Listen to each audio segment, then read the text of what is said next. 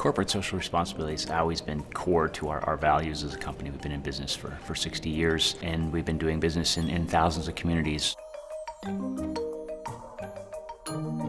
People know that they need energy to turn their lights on, cook their food, drive their kids to school in the morning, but they need to know that it's being done safe, and the industry hasn't performed as well as it could have. So as an industry, we need to respond, and as TransCanada as a leader, we need to be at the forefront of that, leading the pack, and in building sustainable communities in the places where we work and operate. And that means becoming part of the social fabric within those communities, understanding what their needs are, and ensuring that we are good neighbors in those communities.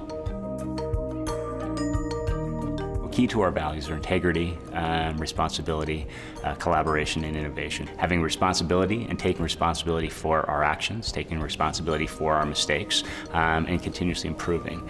Those are core to how our employees need to react, and they do react on a daily basis in the communities in which we operate.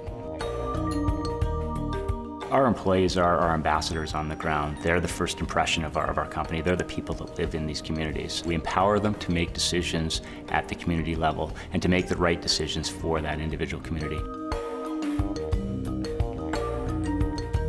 With the changes in societal demands in terms of understanding what we do, we've had to go back and take a look at how we report to the public, understand what is the most important factors within which they're concerned about.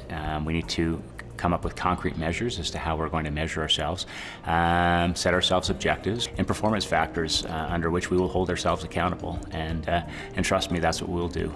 We have nothing to hide as a company, and we want to share that and be totally transparent with constituents in our communities.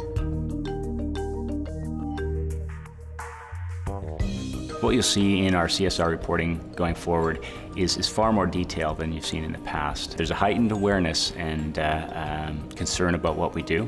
There's also a recognition that what we do is important and essential to people.